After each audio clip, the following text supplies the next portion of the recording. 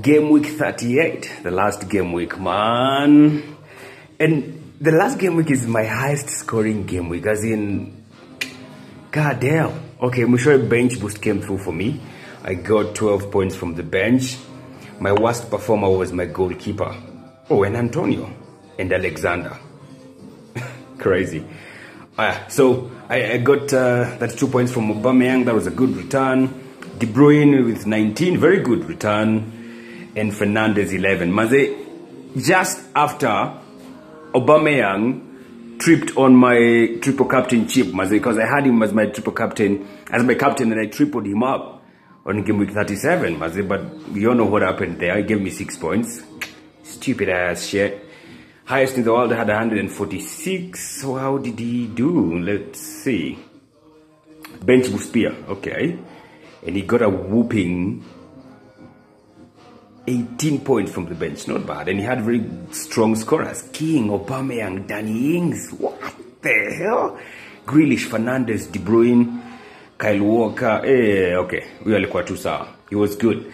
And being the last game week, of course, and having outdone myself, I have a lot of green arrows. Let's choose the highest scoring manager in Football Digest Fantasy League. First of all, this is the ultimate manager, as in huyo ameweza. He had 72 points. Doesn't matter really, because overall he had 23.98. Pauli Okello, man, that is impressive, man. That is good. I even saw this guy in Arsenal Kenya. I think he's in top 10. I think ako number 6 in overall Arsenal supporters who, you know, registered or have registered under Arsenal in FPL. So he's good. But it was not the highest scoring game week 38. The highest scoring had 105. Nilikuwa nimeona 1-1. I was like, damn, this has to be the highest.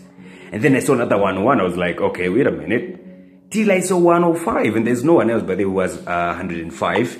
All the others are, I have 3 101s and this 105. Maweng FC. How did he do? No cheap. God damn, no cheap, yani. Wow, so Conley ali come through game week ya mwisho, man. This guy, man, I had him for a couple of game weeks, but he finally came through in the last game week kwa bench pale.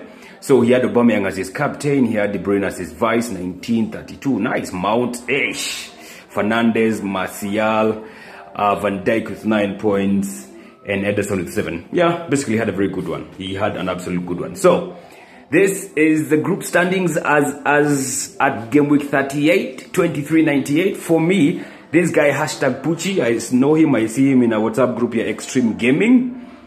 He's quite good, 70 points, but he's in my top 10.